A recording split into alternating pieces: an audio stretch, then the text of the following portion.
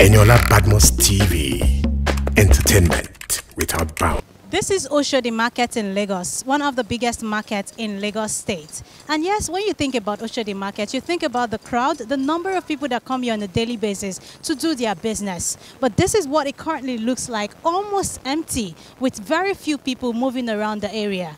This is as a result of the government's policy to help curb the novel coronavirus that we now have a number of cases in Nigeria. I'll be talking to a couple of people right here, but first off, let me tell you, this is being sold to a number of people on the street as gloves to be used as a precautionary measure, when in fact, the medical glove is recommended. And yes, the mask is also sold for double the price. We'll talk to a number of people right now to know how this coronavirus stay at home is affecting their businesses and their family, as well as what they think about this disease that is ravaging the world in general. My name is Elisha Muyoserolu and welcome to Eniola Badmus TV. Come with us.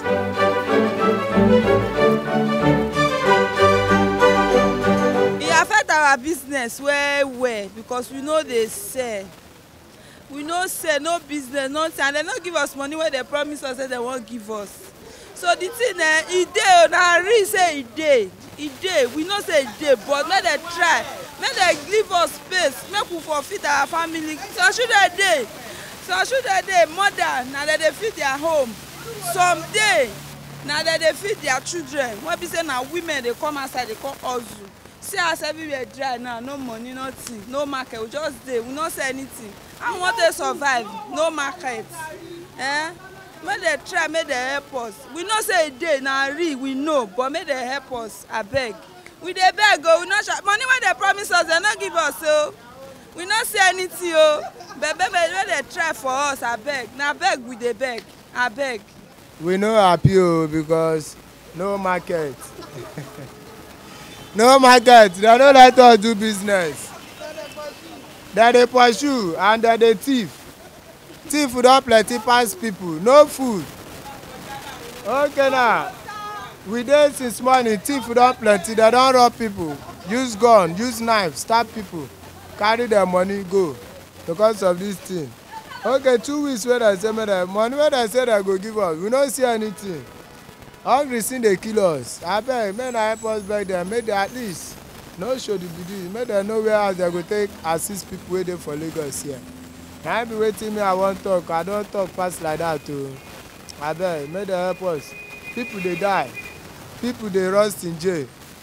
Nobody get where and go live. If you go up, go see boys plenty for there, they vex. So I beg, may they try to assist us to help us. I beg. Now waiting me, I feel talk. Ẹlòmíì tí ò bá kiri ẹwò ìyá yẹn ń sìn ó ń lọ pẹ̀lú ọmọ kò sówó lọ́wọ́ ẹ̀ ó lóun rìn láti bí báyìí láti Mushin débì ó dẹ̀ ń lọ sárówó jọbẹ̀ èmi mo fún lọ́ndẹ̀ náírà ń sìn òun ló ń lọ tẹ́ẹ̀tì ìmọ̀ yẹn àìmọye àwọn tó yẹ pé tán àwọn èèyàn tó yẹ pé tí wọn ò bá kiri ẹ worú àwọn ní pure water yìí tí wọn ò bá kiri wọn ò ní jẹun o àìmọye èèyàn tó yẹ pé báǹkì ló ti yáwó tó gbójoojúmọ́ ló ń dáwó yẹn padà tó dẹ̀ pa àwọn oníbáǹkì wọ́n máa fúnṣọ ọmọ lọ́rùn báyìí ni ó ní sìn àwọn kan sọ pé oṣù kan la fẹ́ lò nílé wọ́n sọ pọ́sẹ̀ méjì la fẹ́ lò ń tẹ́lòmíì máa jẹ òsì wọ́n organize nǹkan kan fáráàlú fún jíjẹ múmu ẹ̀dẹ̀ dá gbogbo èèyàn jókòó sínú ilé ká máa wòran kí la fẹ́ ṣe báyìí ń sìn bí ìgbà kan bá kó áńkọ́pù síyàn lọ́wọ́ ẹ̀jẹ̀ bá wa bẹ Sanwó-Olú o kí wọ́n jọ òótọ́ tiwa ló ń ṣe àìsàn yìí ò dẹ̀ ń ṣe tiwa ọlọ́run á bá a mú kúrò wọ́n ṣe mọ níwọ̀nba o ebi ń paráàlú tẹ́lẹ̀tẹ́lẹ̀ wọ́n má tún fi kún kán jọ ọlọ́run á wà pẹ̀lú wọn o. This coronavirus, the way it's going, is affecting everybody, to be sincerely. So we don't have anything to do than to comply with what government asks us to do. Maybe within shortage of time now, God will remove the coronavirus throughout the whole world. We are praying. You can see me praying here now. So that's what I like just to say. Thank you. And all-time favorites.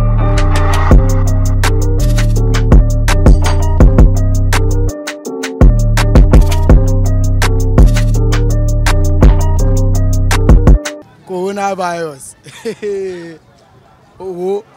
Ó àbẹ́tì business mi bàjẹ́. Aṣọ ṣé àti mo wá rà yín sìn àtijọ́ Monday ló ẹ̀gì ti wá rà láti ń gbọ́ pọ́ ti ṣọ́ọ̀bù àlè wá sí ọjà wọn náà ti ọjà àrọ́jà rà tipátipá gan mo fi lè rà àti dájú mo ti jí wá sí ohun mu sí bíbá tí mo rà aṣọ rà ó ná agbára nǹkan tó tẹ̀ wá yà mí lẹ́nu jù nínú coronavirus náà àwọn nǹkan tó lòdì sófin ọlọ́run ọba ló mú wa bíi ọtí mímu igbó fífà ṣìnà ṣíṣe wọn I heard that consent sex kill coronavirus alcoholic 100% kill coronavirus and what about smoke again I mean I don't even understand those words they mention so kò yé mi corona ilé onígbára àti wípé Ebola wá Nàìjíríà ọrùn já àwọn ọmọ mi tó ń ṣeré lásà fífà bóyá gbé àwọn ọmọ rẹ̀ close mark ọ̀fun ó já pa corona wá dé lọ́sàn gọ̀gọ̀ ó nóòrùn kòrò ó fẹ́ ọ̀rọ̀ ọmọ Nàìjíríà ó fọkọ̀ bọ́ ṣeré lè ṣe bọ̀ ju gbogbo ẹ̀ lọ kọ́nà kó ṣọ́ wa kọ́nà kó ṣàánú wa ni bọ̀ corona ó ná agbára mi ò gbọ́wọ́ eléyìí rí o àìsàn tó ń mú gbogbo ìlú títì eléyìí tún ná agbára díẹ̀ lè ṣiṣẹ́ ó dáa iṣẹ́ ọwọ́ wa la padà sí client go owó san àròwó gbà ìrọ̀kọ̀ credit card wọ̀ ìsẹ́ǹdì mọ̀ ogun wọn kẹ́ẹ̀bù owó àwọn ọmọ ti sú wa àṣà lè pa wa ó dà ó gbọ́ ibi táwọn bá tún ní ká sá lọ UK kankan náà lè sá lọ ọmọ corona ti fẹ́ pa wọn tán bẹ̀ kí ló dé ẹ máa kámẹ́rà máa gẹ̀ tóun gan sún sẹ́yìn ṣé mo ní corona ni kí ló ṣẹlẹ̀ gan ṣé mo kámẹ́rà máa kí ló dé tó sún sẹ́yìn ṣé mo ní corona kí ló dé tó sún sẹ́yìn wò kọ́lọ̀ kó ṣàmì àrùn tó ń mú ìyá sá fọmọ tó ń bàbá sá fún ìyàwó gan lélẹ̀ ọ̀hún yẹn náà wọ́ ebomú imagine kọ́lọ̀ kó gbà wá jà sister mi thank you for the interview. I think the government has really tried because of all the measures they have put in place, so I really commend them. Although we haven't had any, what can I say, improvement, because I think the number increased again yesterday. That means the number of the cases that we have in Nigeria. So, but for the shutdown of the, business and all these things, I think government is really, making efforts to make sure that it is not more than this, and I really commend the government. But concerning the people that are still moving outside, like myself now, I'm a teacher and I have to go outside to teach, despite the fact that the school has been closed, but I still have some private students that I teach, so that's what I'm doing now. So I think, because if this is what I used to augment my salary, and if I don't go, that means I will not receive the salary from the family, so that's why I just have to go.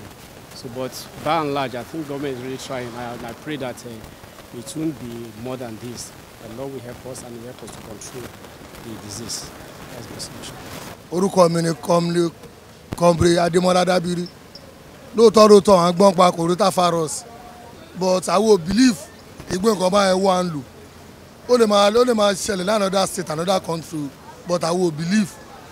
But lórí iṣẹ́ tiwa ìdádó tán fún wa ò dáa. Ìdádó tán fún wa lórí iṣẹ́ àtijọ́ àti mọ́jẹ́ nira fún wa. Ìjọba ń ṣe tiwọn, LASTMA ń ṣe tiwọn, task force ń ṣe tiwọn, lórí àtijọ́ láti mú lórí oní transporter náà. Ẹ bá wa bẹ̀ wọ́n kán ṣàánú wa. Coronavirus mo ń fetí gbọ́ ní mi ìtì ìrèyàn tó mú rí, ṣùgbọ́n mo nígbàgbọ́ pé ó wà lóòótọ́ coronavirus yẹn. Ṣùgbọ́n èyí tí àwọn èèyàn ń ṣe tó ń káàkiri yẹn oògùn ẹ̀ wà lẹ́yìn bí yìí o, ṣùgbọ́n òótọ́ ọ̀rọ̀ bí ìsọkúsọ ló máa ń sọ. Ẹni kọ́ lọ wá àdìmẹ́nu kọ́ ta díẹ̀ sọ́nà fún kọ́ mú, ó máa yàgbẹ́, ó máa bí ara máa yá gáí. Tí wọ́n bá ń lo àdìmẹ́nu oògùn ìbílẹ̀, tí wọ́n bá ti mú oògùn ẹ̀ wà, tó bá ti mú díẹ̀ tó bá ta sẹ́nu tó mú á yàgbẹ́ á bí ara wà òkè. Ṣùgbọ́n bẹ́ẹ̀ ni ká jókòó ká kọ̀ gbélé yìí, ó yẹ kó fún wa ló Amẹ́ríkà ó fún wọn $1,000. Ní Nàìjíríà ń bí ọkọ̀ ní ká lọ jókòó lásán, ṣé ká má jẹ́ yẹpẹ ni? So kí gómìnà wa kó bá a ṣe kí ni, kó bá a ṣe kọ́ fáwọn náà lówó, ebi ń pa wá nulẹ̀ àṣìṣẹ́. We are doing it because of coronavirus. That we are calling Toyota coronavirus. Anybody want to enter our bus here? This is a commercial bus. You have to wash your hand. You do it like this. Look at it. You wash your hand. After washing your hand, after using soap, you use the water to wash your hand. Please, after washing your hand, you use the Look at it. Can you see it? After you use it, there's no coronavirus. You cannot contact it from nowhere. You can't contact it. All these things you are seeing is from our state chairman, our minister, honorable state chairman, Excellency MC Oluomo, state chairman. He's the one that produced all these things for us. Akisoya is the one that give it to us. So you cannot contact any coronavirus. Thanks. Nigeria recorded its first case of the novel coronavirus in February 2020. And now, we're counting number of cases by the day. A couple of people have been asked to stay at home to curb the spread of coronavirus. But trust me, how long more are they going to be home? Especially when they need to go about their business to make money and feed their families. We've heard a lot of people complain about this stay at home and how it's affecting their lives. But we also hope that they will stay at home in a bid to ensure further spread of the virus around Nigeria and Lagos State especially. This is Eniola Badmus TV, and today we just went round to talk to people to get their opinion on how the novel coronavirus is affecting them. We hope that you are staying safe. We hope that you are staying at home, practicing social distance, and of course washing your hands as much as you can and telling your friends and families the right thing to do about stopping the spread of coronavirus. Till when we see you again, my name is Elisha Moyosoroluwa. Thank you for watching.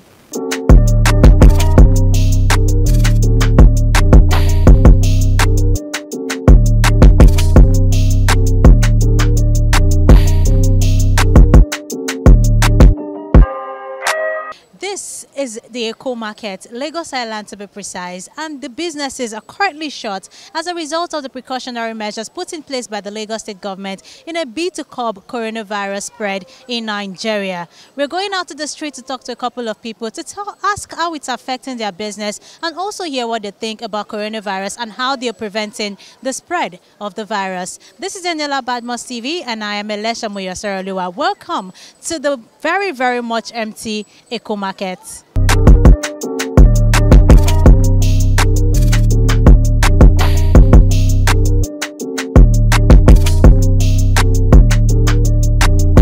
Good afternoon. My name is Miriam Balogun Kobomojem. I'm living Lagos Island. The coronavirus we are seeing in Nigeria here, they say that sanwoolu will give us 8,500, and we are expecting the money. We didn't see anything. I think you can see us now. We are home. You just come outside and look what is going out. I sleep. My head is swelled up. I'm tired. Please, I'm bleeding by myself now that someone should help us in Nigeria to give us something for eating. Even though it's 2 weeks, 3 weeks, they can give us. Maybe it's 8,500 because I see it on Facebook. They say someone will give us 8,500. Even that 8,500, he didn't see anything. 10,000, he didn't see anything. And I'm used to hear that from abroad, they used to give them money to eat for you don't need to come outside. So please, I'm bleeding for our governor, our president. I'm bleeding. So I'm on my knee. You can help us. So coronavirus is something, corona is even I'm hearing right now that they say at Mushin there. Oh my God, are you hearing? I think you are hearing. I think you are hearing the crowd now. The crowd is a lot. Many people is shouting for hungry, for eating, nothing. So I'm bleeding and I'm begging you people, our governor and president, please. I'm begging, so you can help us in Nigeria. So that is my own word is for coronavirus. Coronavirus is not our own portion in Nigeria. We reject it. It's not our home. It's even though my family, I reject it. Coronavirus is not our own portion. We reject it. It's not our own portion. Coronavirus, just go away.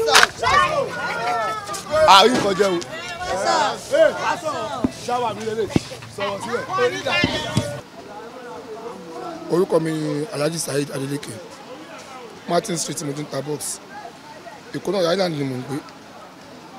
Bó ṣe sọ fún wa níjọ́ Wednesday pé ká jókòó lé, ó ti ní ẹ̀jù. At least ìjọba ti fẹ́ fún wa ní time. Kan ti inform wa a week to. So everybody ma ti ní nǹkan lé. ní sẹ́gbọ̀dù ní kan níbi oníkan káàkiri ó affect ọlọ́jà mi nílé ó pè wá o fún àǹfààní tiwa náà ni but at the end of the day àwọn wípé ó affect so many people at this time mi tí olówó nìkan tí oníkan tó máa jẹ ẹ wọ àwọn èèyàn káàkiri ẹbí ń tọrọ owó lọ́dún yẹn sáà máa dẹ́sẹ̀ ẹ̀jẹ̀ fún mi lóbi ń pa mí ẹ̀jẹ̀ fún mi lóbi ń pa mí àti wà but ọ̀rọ̀ coronavirus tó wà ń ta ọlọ́run kó bá wà lè lọ but ìjọba ń try lórí ẹ̀ àwọn ọ̀dẹ̀ ń gbọ́ news àwa òkè pẹ̀lú ẹ̀ but wọ́n jọ torí ọlọ́run wọ́n bá wa minimize time yẹn ó ti pẹ́ jù at least Thursday tó ń bọ̀ kò tí ì péjọ méjì everybody ti ń lament ẹjọ́ torí tọ́lọ́run níta fẹ́ sọ yìí.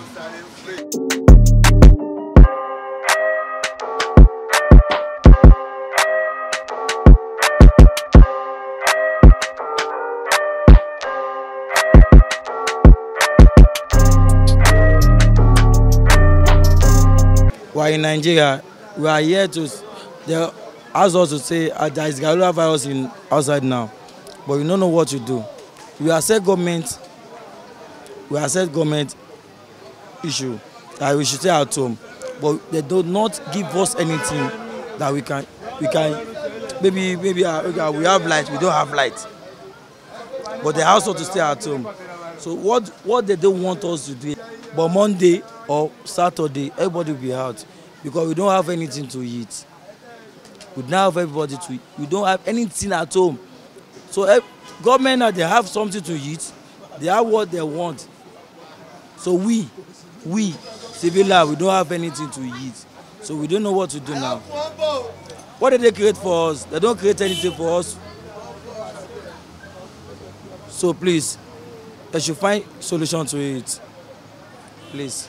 For we market women, that they say we should stay at home with nothing. In abroad, those people that stay at home, they give them something. They give them money. They give them food. But we are in Nigeria. We market with that. We don't have anywhere to take salary. We benefit on what we are selling. Government did not provide anything for us. Just say we should stay home for 14 days. What are we going to eat? And I pay tax. And we normally eat daily, find money every day. Eat daily bread. It is what we sell every day we eat inside. Not say we keep money at home. If we don't have money to keep at home, all our money is in our shop. Like this is my shop. My shop number is number 7476 Martin Street. My name is Alaja Isatodua Fumilaya Adebayo. I sell in Martin Street. I live in Martin Street. So they didn't provide anything for us. They just said we should stay home for 14 days. What did they want us to eat? They said we should go home and buy food for house. Where is the money that we are going to buy food? Where is the money? They didn't provide anything. They just say stay at home, stay indoor. They are flying from Nigeria to anywhere in the world which they can go. But we are local women. We stay in Lagos, buy in Lagos. So no place. So make them. They should know how to give us something to benefit, so that we can benefit from their government, because we are the person that vote for them. I'm indigenous, being #1 citizen in APC. APC ni mi tọkàntọkàn tààràtààrà tá dẹ̀ fi gbogbo ara ṣiṣẹ́ fún wọn tá dìbò fún wọn. So wọn wá fún wa ní ìkọ̀kọ̀ wa ní ká máa ká jókòó lé. Ṣé bí òní pawọ́ ẹ̀wò ń sìn ìrẹsì là ń dàjẹ́? Tó yẹ kó rí bẹ́ẹ̀ onílé ọlọ́run ẹ̀ bá wa bẹ̀ wọ́n kọ́ fún wa ní nǹkan. Kọ́ta fẹ́ nìyẹn. Kọ́ fún wa lówó. Ẹ̀yin náà la máa rán sí wọn. A lè rí wọn, a lè dọ́dọ̀ wọn. Ọjà wa la mọ̀. Àmọ́ wọn àmọ́ lọ́hùn mọ́ wọn lọ́hùn mọ́ àwa náà. Let them treat us well. That is what I want to say.